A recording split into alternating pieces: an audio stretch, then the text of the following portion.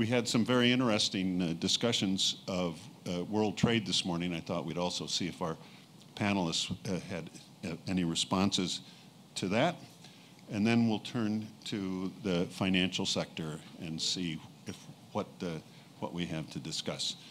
And as a special treat, we have Daniel Tenu is been delayed in his arrival, one of our panelists. And in fact, he hopefully will get here, but may not. But luckily, we have a fill-in, Elena Daly, who is going to tell us a little bit about a very live issue, which is the latest news on the Venezuelan debt restructuring, which I think is going to be very much in the news regarding in the financial sector in the months. Is it going to be years or months to come? Certainly months to come, and maybe. Depends on the composition of advisors. And maybe years. Okay, so let's start the discussion briefly with just a review of the global forecast. I don't intend to do this in any or ask the panelists to make any particularly lengthy comments, but I think there were some aspects that may not have come out of the discussion yesterday that I think might be of interest. Certainly, the outlook for the advanced economies is better than it has been in several years. And including notably, and this wouldn't have been the case last year, the performance and outlook for the European Union, for the Eurozone, is certainly better than had been expected even 6 months ago. Also notably, and I hope you've noticed, the performance of the Japanese economy has turned out better than expected. So in essence, with the only exception now of the UK economy, basically all the major advanced economies are doing solidly, let's call it solidly or better. But I wanted to point out the differences between them that I think are interesting and worth looking at. In the US, we've seen this solid growth. We guess we have to call it solid growth. You're probably aware this is already the third longest expansion in US history.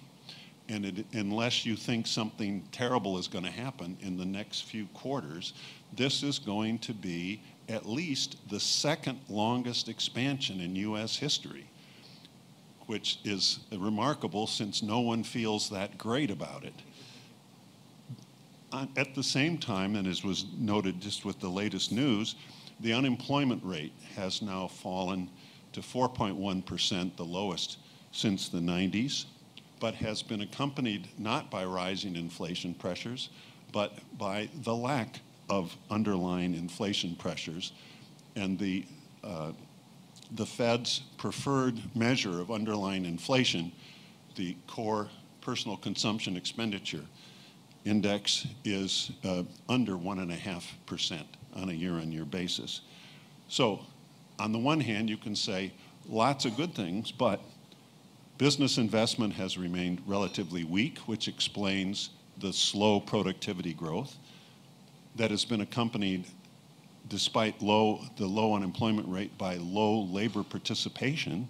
And in fact, although you wouldn't want to track this month to month, the latest figures have shown a drop in participation, not the opposite, and slow wage growth.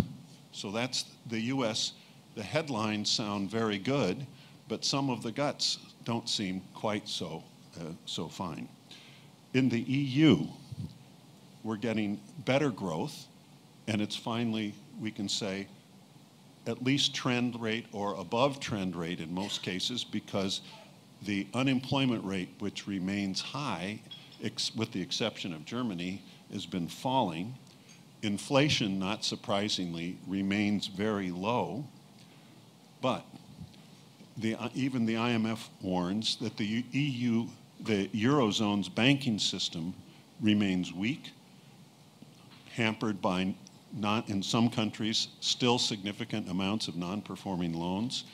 And the IMF's latest Global Financial Stability Report warned of lack of profitability in many major European banks that are going to make it difficult for them to provide adequate support for the increased activity.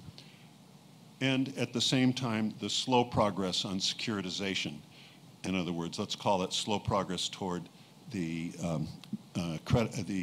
capital markets union that the EU wants to head for.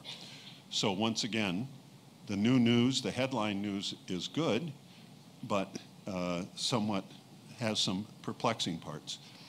And finally, Japan, which is showing better growth, and certainly better growth than almost anyone expected, which has very, very low, I think historically low unemployment rates or historically tight labor markets. If you look at the job opening to job applicants, it's historically low, not continued very low inflation, and in the context of a rising labor force participation rate, not a falling one, with substantial increase in female labor force participation.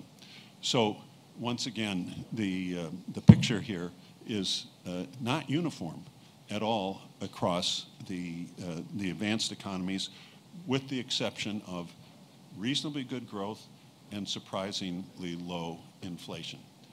So I thought, let's turn to our panelists and see if they have any, if that inspires any commentary. Thought I'd start with Hori-san, Akinari Hori, former senior official of the Bank of Japan, who might offer a few words on why is Japan doing better than expected.